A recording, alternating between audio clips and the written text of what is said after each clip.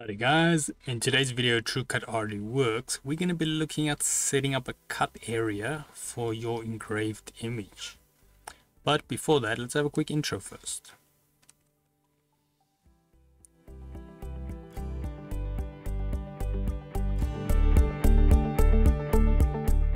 So today's video can be found on softwaretraining.co.za.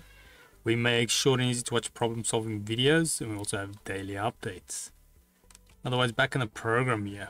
Now, just a quick reminder, this is a mini-series on the engraving prep.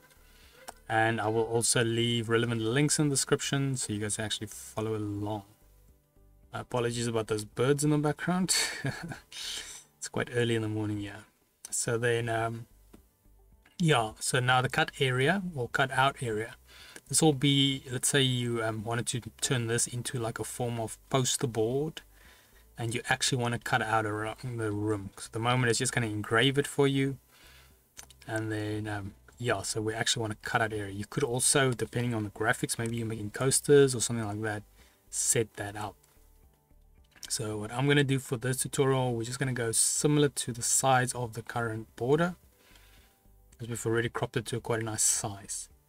So now I'm going to go here on my drawbar on the left, select a rectangle. You can obviously make this any shape you want, but then I'm simply just going to draw a rectangle just about the same size as our previous or as our bitmap image. Just place it there, and then what I want to do is locate that. Let's try see if we can get this right. There we go. I'm just going to change the color to red, so we've got like a basic visual language that is consistent. So there we've got our red, and then we've got our engraving on top of that. So under the colors here, we can see we've got the bitmap, BMP, and engrave, and the modes also there, cut and scan. But we'll be looking in the next video to actually set up these so that they correspond correctly when you finally want to cut. Obviously, we won't be cutting this out, seeing that it's all those titles and stuff which we wouldn't want, but in an actual project this is kind of what you're going to do. You can make your cutout area and you have your scan area, which will be the actual graphics.